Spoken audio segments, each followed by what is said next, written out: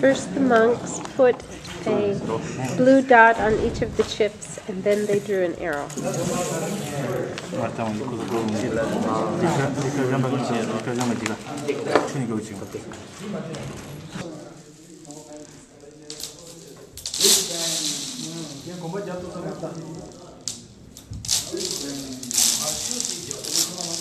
Each disk is a galaxy, and they were started in an almost uniform or random distribution, so gravity had not acted and everything was smooth, the universe early on.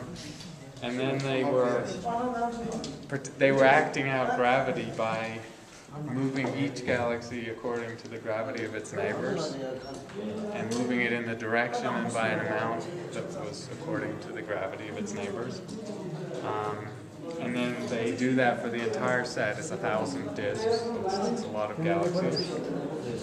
And then to keep track of them, one side of the disk is blue and one is black. And when they exercise gravity on one of the little galaxies, they turn it over so they can keep track of the ones that they've done. And they make one pass over it, and that's one step, what you would do in a supercomputer with cosmology. And then they do it again, and then they do it again. And this is the third step. And already the galaxies are getting tightly clustered, so now they're starting to fall. Means 4 times gravity is the same as if you had 4. So it's balance. It's balance. So this is why this becomes difficult now. As soon as we start to make pile more than one in one place, you have to decide whether, okay, if it's now this, then yes, it goes to here. If it's here, it's balanced, so you don't move him.